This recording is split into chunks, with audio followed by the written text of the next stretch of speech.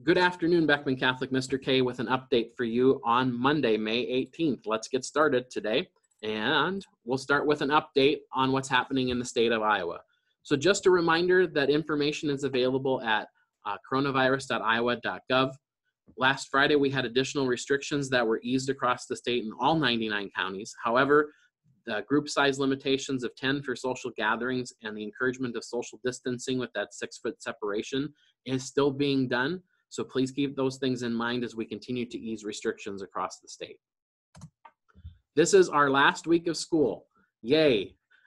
It's not our traditional last week of school, but nonetheless it is. And we thank you for everything that you have done in these last 6 weeks.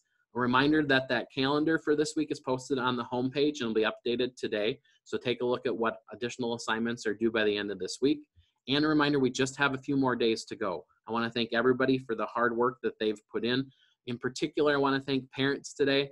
We've asked a lot of you in the last 6 weeks. There's a lot of things that we normally would do here at school to work with your students that you've had to take on through this process. So we thank you for all that you've been doing. A reminder that with this change to the remote learning, we are not having semester tests for the second semester. So there are no tests that will be given out this week in that traditional semester test format. So the remaining work that's been assigned by your teachers that's on this week's calendar is due by Friday, May 22nd. Let's talk about semester 2 grades, and this is probably the most important component of today's update. So I ask you to please pay attention to this, and I will try my best to walk you through this information.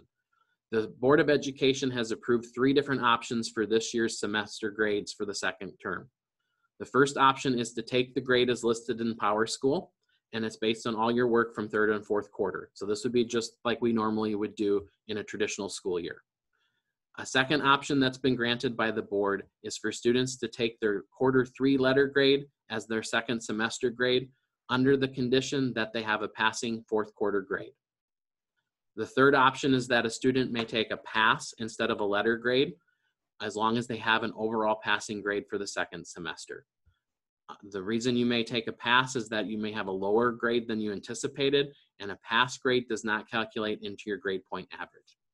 So I have 4 examples to walk you through to help show how this might work. So the first example is that a student had a 3rd quarter grade of a B, a 4th quarter grade of an A, and an overall second semester grade of an A as you look in PowerSchool.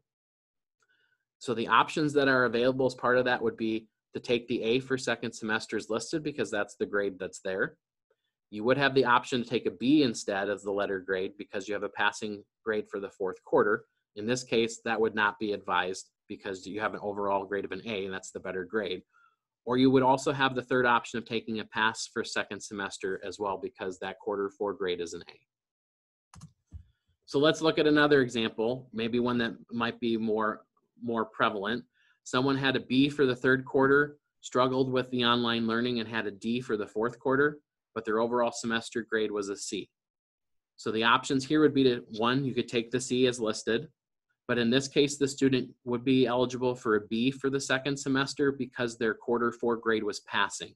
And so this is in those examples where you could take the B instead, or the option is there to take a pass as the grade for the course as well because that quarter 4 grade was passing. In this case, my advice would be you would take option 2 because that's in the best interest of you as a student with the B for the overall grade. Third example, A for quarter 3, failing grade for quarter 4, overall second semester grade of a B. In this case, the first option would be available and the third option would be available. The taking of the second quarter grade is not a possibility because of the failing grade for quarter 4. So this student could take the B as listed for second semester or could choose to take a pass for semester 2 because their overall semester 2 grade is still passing at a B. Last example, student C for quarter 3, an F for quarter 4, an overall grade of a D. Again, options 1 and 3 would be available. You can take the D as listed, or you could take a pass overall. That C is not an option in this case because of the failing grade for quarter 4. So one of the things to take away from this as you're working this week is it's really important to have a passing grade for the 4th quarter because it opens up other opportunities and options for you. So parents and students, as you look at the information, take a look at what you need to do in order to have and make up in order to get a passing grade for that fourth quarter. That's extremely important as you look at what's happening the rest of this week. So just a little bit about how this process will work. Second semester grades are due on June 5th from teachers. Once those grades have been finalized, we will send out a Google form to parents and students where you can indicate which of these 3 options you wish to take for your courses. If you're taking option 1, where you're taking the grade as listed in PowerSchool, we really don't need the information back because we don't need to make any modifications. However, if you're going to exercise the option to take the third quarter letter grade when that's available, or to take a pass option, those are things that we'll need to know. So please indicate those when you receive that form. The forms will be due back by Friday, June 12th, and then we will do a verification process to make sure that that is accurate before we enter the grades as final. If you have questions about this, please reach out to me or Mr. Deverix. We'll be happy to answer them for you. Shifting gears to talk about student material return. Senior students can come tomorrow or Thursday, tomorrow from noon to 3, Thursday from 9 to noon, and return their items to school.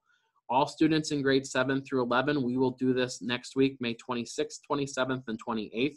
We are going to have 15-minute appointment slots available for families, and you can go online to the signup.com website. This website will be listed in our other information as well, and sign up for a 15-minute time on a day that works for you. When you come to school, we're asking you to return the following items: your Chromebook, your charger, your Chromebook case, any textbooks or novels that you have at home, and any other materials you may have from school that are currently being used. Your lockers have already been cleaned out, and the items that you had left in them are bagged, and they are on tables for you to pick up that day. We also did the same thing with any of the materials that are down in the locker room. So that's all been taken care of. When you come either this week or next week, you'll be able to drop your materials off, grab your bags, and you'll be good to go.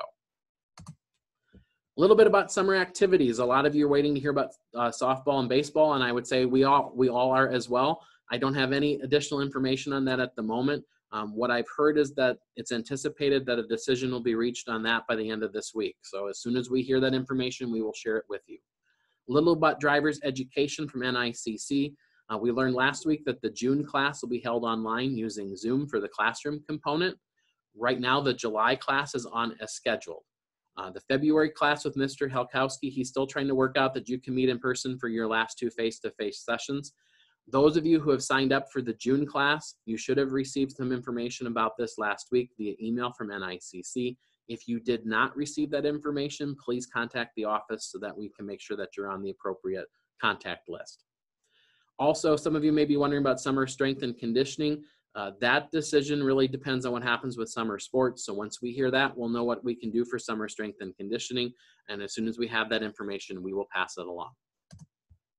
A little bit about STO as well. The awards, first round awards were released last week, and we will be sending letters to families this week with that information. So as you receive that, please review it and return the items requested in the mailing by June 10th. If you do not receive a letter and you are anticipating receiving one, please first verify that you're not missing any information in the fax system where you applied for STO, or if you have additional questions, you can contact Nikki in the business office. There are still funds available for next school year in the STO process through the round 2 application. Those are currently being accepted and will be due by July 15th. A reminder that your application for round 2 needs to be submitted and verified. So please do not wait till July 15th. Try to have that information in by June 30th. So that gives enough time for the verification process to occur. I just want to encourage you and let you know that there are still funds available. So if you are eligible, we encourage you to qualify. We also encourage you to apply for the STO process. Also in today's email, you'll have an attachment from the Iowa Catholic Conference asking for folks to reach out to our federal elected officials in regards to assistance for Catholic schools and upcoming federal coronavirus legislation.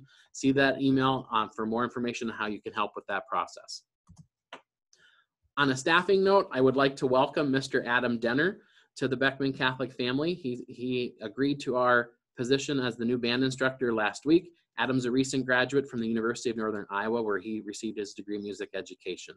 We are still seeking applications for our Spanish position, and as well as the assistant principal curriculum coordinator position. So if you know of anybody who is looking for a position that's qualified to teach Spanish or is interested in being assistant principal, please have them take a look at our website for additional information.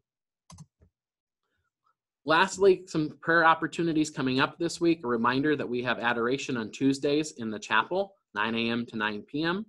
We'll have rosary for the last time this school year, Wednesday at 9:30 a.m. from the Beckman Chapel. And I also want to congratulate Deacon Nick Radloff, class of 2003 from Beckman, who will be ordained this Saturday as a priest for the Archdiocese.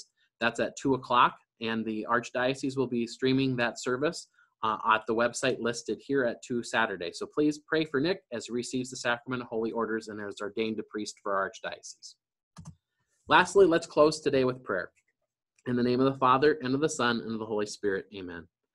Queen of the angels and Mother of the Americas, we turn to you today as your beloved children. We ask you to intercede for us with your Son as you did at the wedding in Cana.